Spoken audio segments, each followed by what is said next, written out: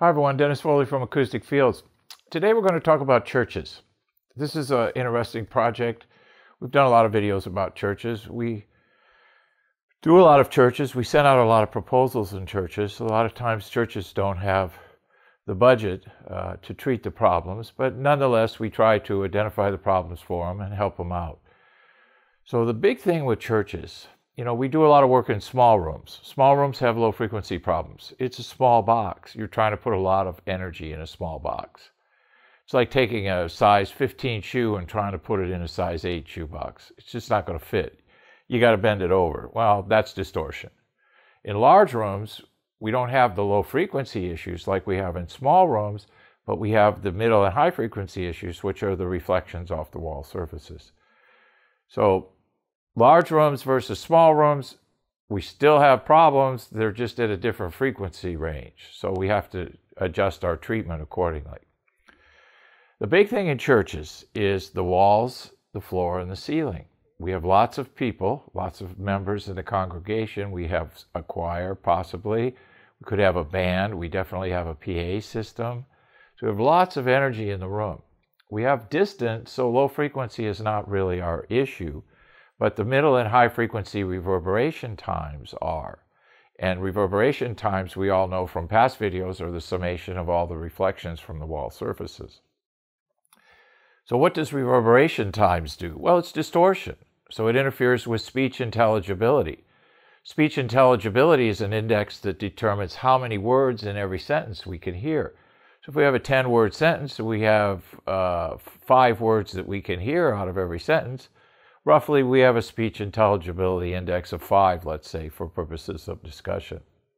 So we don't want 5, we want 8 or 9. You want to be able to hear 80 or 90% of every word that's spoken. And we've all been in large formats and venues where reverberation times just smear and blur everything, where you can't hear spoken or musical words. So the goal in churches is to manage those reverberation times off the surface areas. Now, how do we do that? Well, the surface areas are causing the problem, so we have to treat the surface areas. We treat them with middle and high frequency absorption because we want to reduce their strength or amplitude so they cause less problems in the congregation and the floor. We have these 4 surfaces, the 4 walls, the front, the rear, and the side walls, which are our most offending surfaces. So we try to treat those 4 surfaces first. Problem in a lot of churches is we have ornamentation, we have windows, we have things on the wall that prevent us from covering that area with treatment. So the goal with reverberation time management, based on the size of the surface area, let's take a side wall. If it's 15 foot high, 70 foot long, we're going to need so much square footage coverage on that surface area to lower the reverberation time of that surface area. So we have to treat each surface area independently. And it usually averages 60, 65, 70% coverage in most situations. And a lot of times churches are not willing to give up that much space. You're not willing to give up that much space on the side walls, front, and the rear wall. Our only other choice then is going to the ceiling. Going to the ceiling in high rooms with 20, 30, 40-foot ceilings presents its own set of issues when it comes to installation and maintenance. So we like to focus on the 4 walls first and treat as much energy as we can there. If we can't get all 4 walls, both side walls are the first 2 that we have to focus on. Now we have a special program for churches where in all our projects we do the design work. Now design work takes me a long time. I have to run lots of calculations, lots of numbers, and put a proposal together.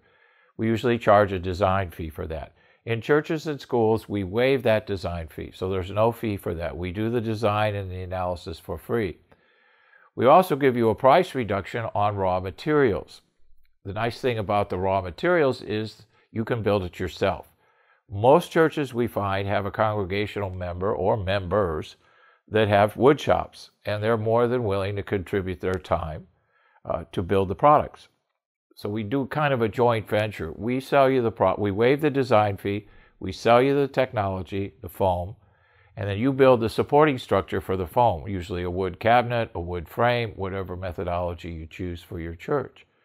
And the congregational member builds that. So we sell you the materials at a reduced price, we waive the design fee, and you build the product and install it on your end. So this kind of marriage, if you will, between our technology and your labor and skill set with the congregation really goes a long way to help reduce costs, because I know churches are on limited budgets, and the last thing most of them plan for is acoustic treatment, which really should be the first thing.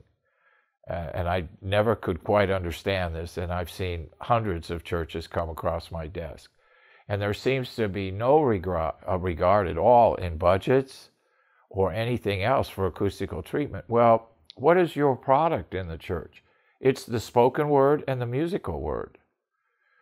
If the congregation members can't hear it, what are you doing to yourself? So you're building a large facility that has a large room, looks beautiful, but if people can't hear what the pastor is saying, or the choir is singing, or the band is playing, what have you done?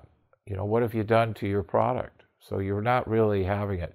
We do churches all the time, and what they say is after they treat the church, members start coming back. There's a lot of members that leave because they couldn't hear anything, especially older members. So if your congregation is over 50, reverberation time has a much larger impact on the hearing systems of people that are over 50. So you have to be conscious of the age of your congregation also. And the surface area requirements increase with the age of the congregation. So lots of variables to be taken into consideration. Don't worry about that. We'll do all the design work for you.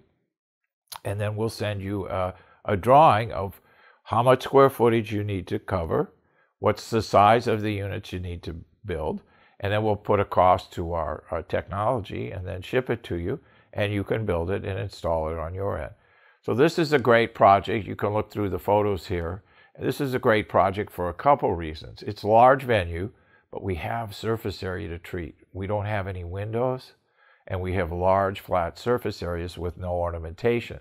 So this will be a good project. It'll be a very effective treatment. We'll get good results in it, and we'll keep you posted with upcoming video on our progress. Thank you. Thank you for watching this video, and if you liked it, please give us a thumbs up. We also have a newsletter that you can subscribe to, so please do that because we offer special price discounts to only those on our newsletter. And then don't forget about our forum. We have started a forum on our own website where people ask questions, and I usually get a chance every couple of days to look at it. There's an interchange between people on the forum, and we'll give you real answers on a regular basis, so that'll help you. Thank you.